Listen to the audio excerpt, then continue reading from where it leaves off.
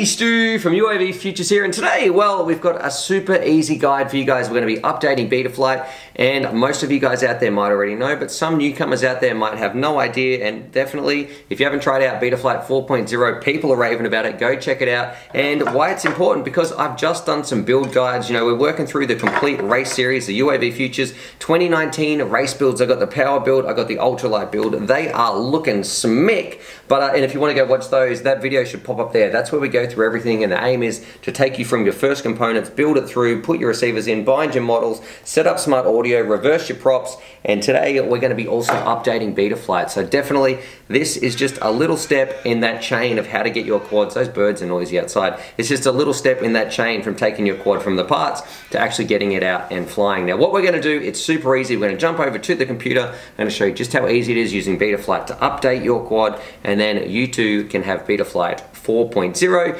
and definitely go out and have some fun. So let's do it. Jump over to the computer and have some fun in 3, 2, 1. Whoop!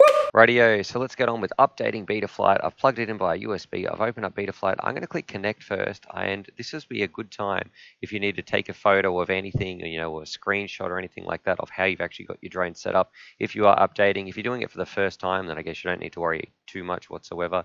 You know, have a look at configuration. So I'm going to note I'm on D shot. All these sort of things. I'm going to remind me to turn these off a little bit later. But yeah, all these sorts of things. You can look at your receiver mapping. You might want to look at how your modes are set out, all those sorts of things. And I'm going to go down to the CLI. I'm going to type version. So I can see I'm on an Omnibus F4 and I'm on 3.4. So definitely time for an update. Now what I'm going to do, I'm going to click disconnect. I'm going to go to firmware flasher. We're going to choose our board, which is an Omnibus F4, and the firmware we're going to be putting on is our 4.00. So we're going to go full chip erase, all that sort of stuff. I don't think you need manual board rate. Go down, load firmware online. It'll take a little second to download. And then you should be able to click flash firmware. Now, sometimes you need to hold a boot button down, depending on, I guess, how your flight controller is set up. But we're going to try it without it first. And no response from the bootloader. So what I'm going to do, I'm going to unplug my little USB here. Now I'm going to hold down the boot button, which is really easy on the board. I'm going to put a picture on the screen, and you simply hold that down while you're plugging in. So that's going to put it pretty much into boot mode.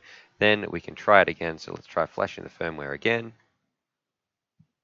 Bob's your uncle. It's doing all its data, and it should be updating to 4.0.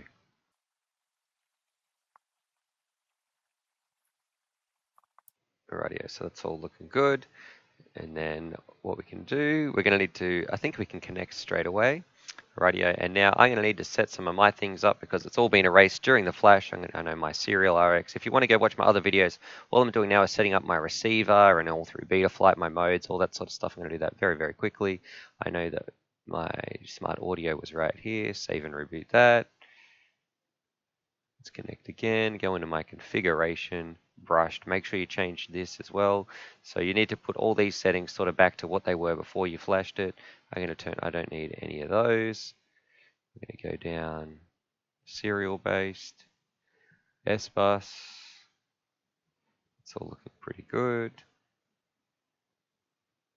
Save and reboot. I'm going to go in, and I don't need to really mess with my PID tuning, my receiver. Save that. Change my modes. You can tell I've done this a few times actually. aux1. Flip over after crash is aux2. aux3. And then that is pretty much it for updating your Betaflight. And you can see when we type in version, we're now rocking Betaflight version 4. So pretty exciting stuff.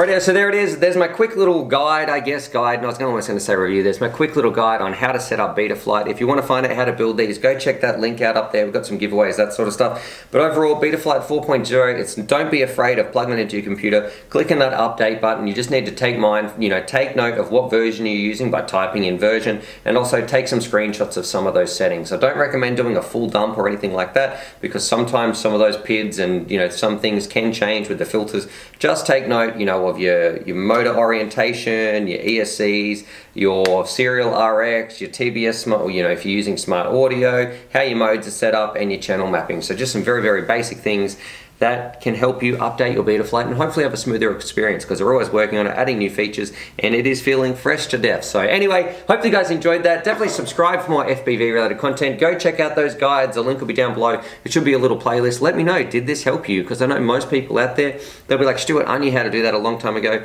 That's not who this was aimed at. I'm all about getting people flying, enjoying the hobby. I love FPV.